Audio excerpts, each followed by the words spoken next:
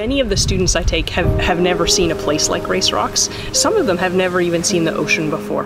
And their eyes are opened, and it is truly incredible to see the responses that come. I mean, they're just in shock. Most of them are silent when they first arrive, and they're just blown away.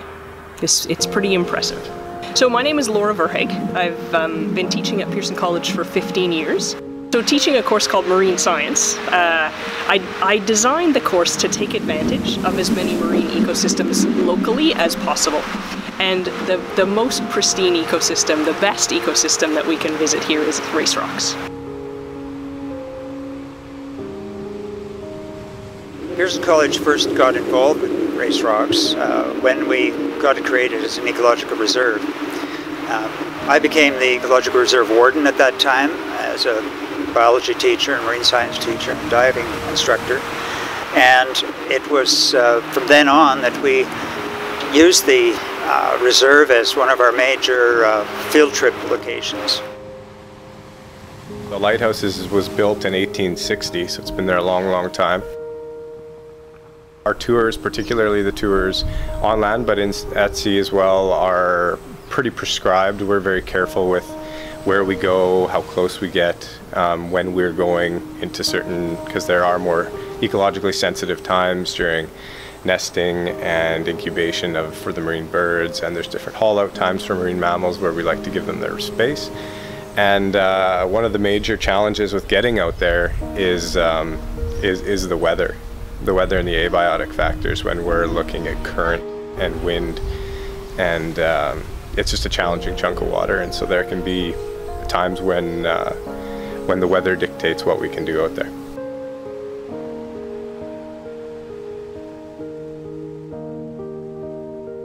We have kind of an integrated energy production facility out there where we have a solar array. In the summertime, our solar array provides more than enough electrical input for our uses on the island. Environmentally, it's great logistically because it's quite difficult to get fuel for the diesel generators out there. It's intensive in terms of manpower and logistics. I am Guy Ouradou, an eco-guardian in Race Rock for the summertime with Christine, my wife, and we try to keep everything clean, to do some maintenance on the island, to clean the solar panel every morning. The weather in Race Rock is very versatile weather. Every morning by 5 o'clock I wake up and I double check the weather, the speed, the direction, the visibility, the sea state, and by 5:15 I phone to Pedro Bay Marina to inform them about the weather in Race Rock.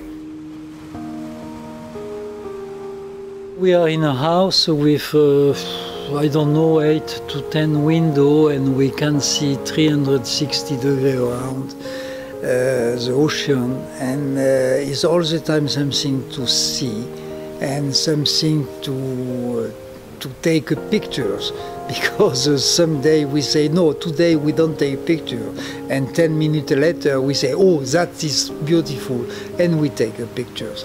And we have a lot of animals, elephant seal. Right now the Californians are coming, and they start already a few days ago, and this night they was just noisy. They start. And I think on the small island, on the middle island, we have already between 50 and 70 Californian sea lions, and slowly they come to Race Rock in the night time to sleep and back to the water in the morning time. Once a week we have to try to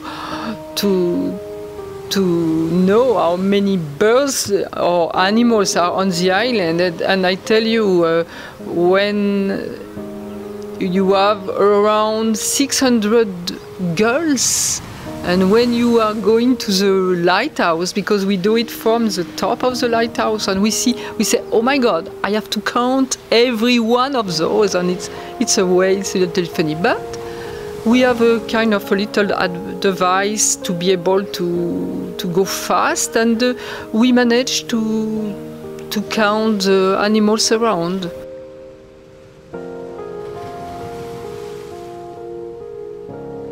It's very interesting for us because we go through the whole nesting season. When we arrive, they are just building the nest.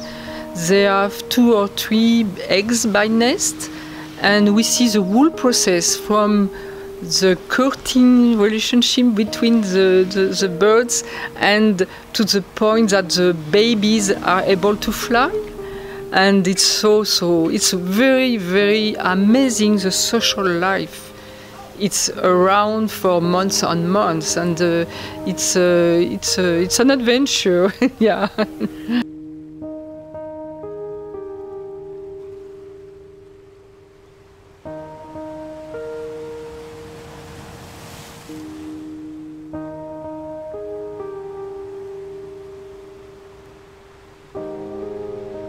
From the point of view of students and their involvement at Race Rocks, the thing that was most impressive to me was that they saw this as an area that where students had been involved in setting it up as an ecological reserve.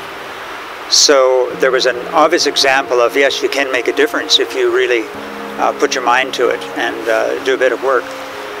And then we always felt that we had a continuing role for stewardship, and the more that we could be there and document what was going on, the better it would be for the long-term existence of the reserve.